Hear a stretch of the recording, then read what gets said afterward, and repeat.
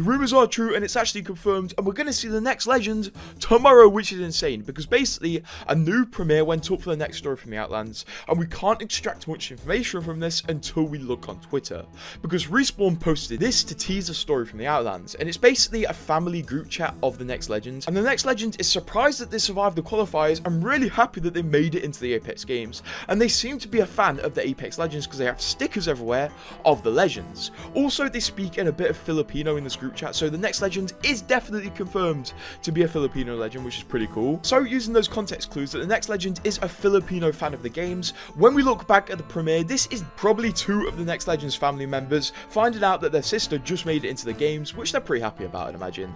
And the description does kind of confirm this by saying every legend has their time to shine, so this is pretty cool. And an actual fan of the games is making it into the game, so I assume this is going to make some pretty interesting interactions. But tomorrow all will be revealed about the first Filipino legend. So if you're from the Philippines, like the video and comment and subscribe. I'll see you.